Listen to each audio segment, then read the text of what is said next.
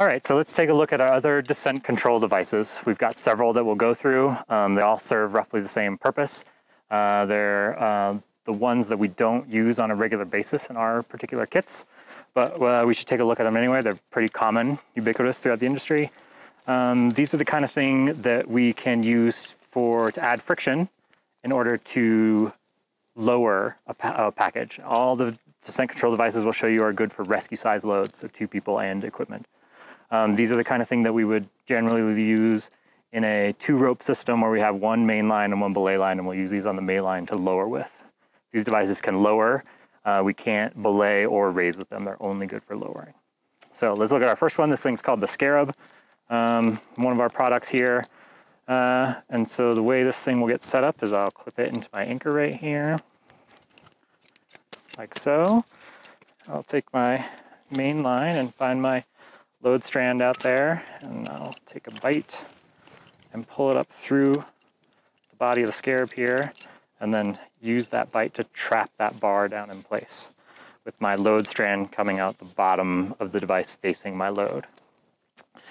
And then I can run my rope up and down through this thing, and then the Scarab here I can add and reduce friction really, really easily by taking my brake strand here and wrapping horns, right? So I'll come downhill towards my load first, and that can be horn number 1, and then wrap this one for horn number 2, that's more friction yet. Wrap horn number 3 down here, that's more friction still, and then wrap horn number 4 here, that's the most friction. So with 2-person loads, I tend to be in this 3 or 4 horn configuration, and with 1-person loads, I'll tend to be in this 1 to 2 horn configuration. Something in here. Again, more friction, more friction, more friction, to max friction. Great, so now I've got a load over the edge that I can actually lower.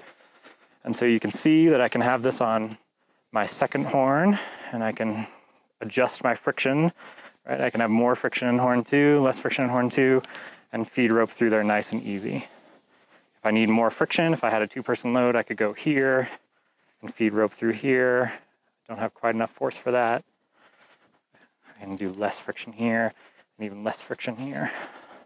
Super versatile, easy to reduce and add friction on the fly with the Scarab. If for some reason I need to leave this thing unattended to fix a problem or pass a knot, switch to a raise, then the way I can tie this thing off is full friction, so all 4 horns, and then I will take this device and wrap this rope under itself and capture that horn again, and then do that same thing one more time here. Wrap that, capturing the rope over itself each time around a horn like a boat cleat. That's tying the Scarab off. So we're going to look at the other form of dedicated DCD that we have, which is a brake rack, and we've got 2 of them, and I'll show you. I'll rig one and then show you the second.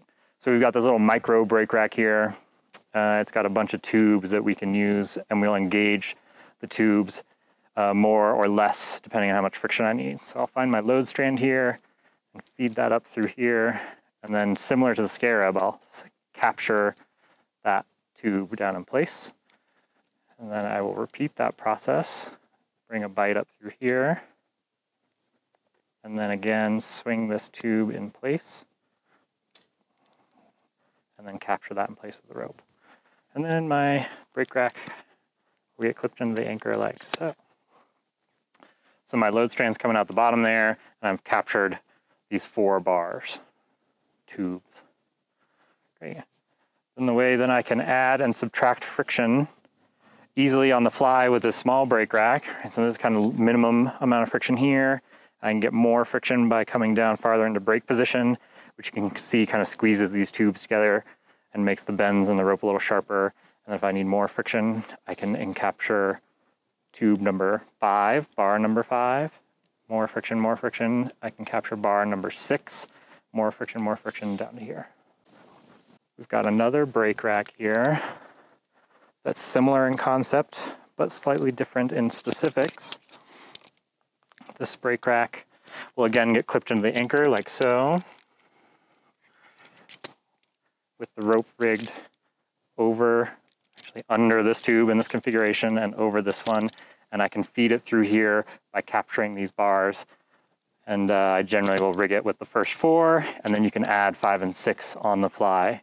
This bigger J-rack tends to be a little trickier to add and subtract friction on the fly, but I have the same kind of bars 4 through 6 on my operating range. Let's look at lowering with the micro brake rack here. Great, so I've got my load over the edge now. I can start lowering with my brake rack here. So I've got least friction here with 4 bars captured and then kind of out uphill away from my load. I can get more friction by going down towards my load. And as I work into 2-person loads, I'll start capturing this 5th bar and then this 6th bar, like so. And so this would be most friction here that would be most appropriate for 2-person loads. Less friction, less friction, less friction. 1-person loads kind of in this range here. Great. This micro brake rack has a tie-off very similar to the Scarab. I will encapture all 6 bars, so I'm in full friction, and then again, make a loop here, wrapping over it, crossing over itself, and capturing this pin here.